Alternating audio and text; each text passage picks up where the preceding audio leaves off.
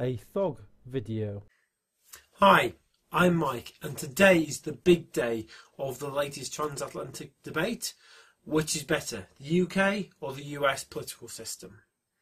I'm putting forward the case for the UK. I'm gratified to have that opportunity, and I hope you enjoy this video. The democracy for the UK began 800 years ago with the signing of the Magna Carta by King John. It handed off power away from the monarch to barons who controlled the land in the UK.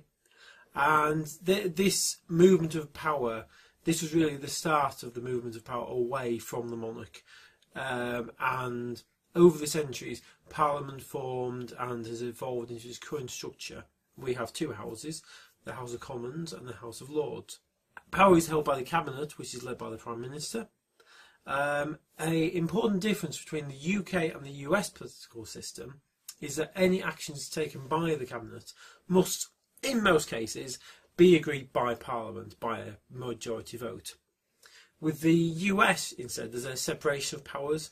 The US President, as an example, only attends and addresses the Senate once a year, whilst the Prime Minister of the UK is much more active. He's an active member of Parliament, he or she, and as a result he's held more to account by Parliament. This also means that the UK system isn't as hamstrung as the US one is.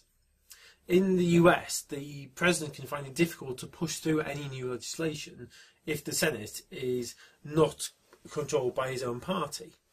Whilst in the UK, typically the Prime Minister is from the party with the majority, and as a result they can push through their legislation, and it makes the process a lot more straightforward.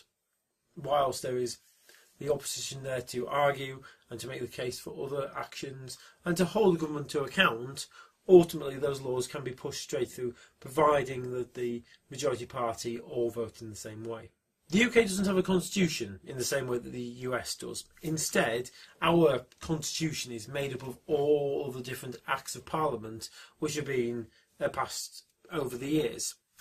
This makes the UK system actually more flexible, because we can change bits of our constitution by a new act being passed by a majority vote. The American constitution, on the other hand, is, let's be honest, it's virtually impossible to change. Americans, and it's a positive thing, I think, of Americans. They take being American a lot more to heart than we probably take being British to heart. A constitution is a big thing for them. Ask any sort of British person how many acts of Parliament we can name. A few, not many, whilst I would suspect a lot of Americans will be able to tell you what each amendment stands for, or, a good chunk of them at least. But because of that, the American Constitution is virtually impossible to change, despite some parts of it. If it is outdated, I am not an expert on the American Constitution, obviously, but it obviously started a number of decades, a number of centuries ago. If there's parts which might be slightly outdated now, getting those things updated is not easy. I don't think it's been since the 70s that any real change has been made to the Constitution, except maybe possibly one technical change, but that's it. And of course, one of the other things is we've retained our monarchy. The UK is a constitutional monarchy, and whilst power is traditionally exercised by the PM, Cabinet and Parliament, the retention of the monarchy, I believe, provides a type of stability to the government.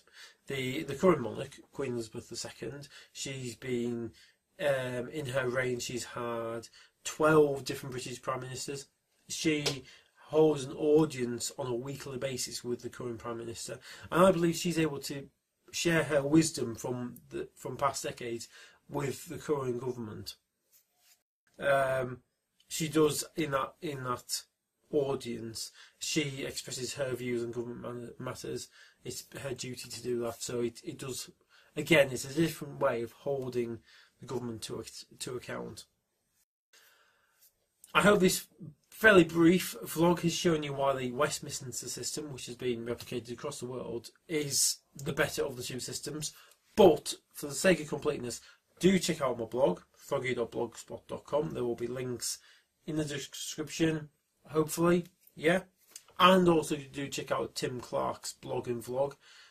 Actually, don't know if it's a vlog, some kind of video. I've not seen it yet. It's going to be exciting. Tim is pushing forward the US case. Tim's a great guy. I certainly hope that I win, but if I don't, I can understand why, because Tim's pretty good too. Hope you enjoyed this. Thanks for watching. Bye.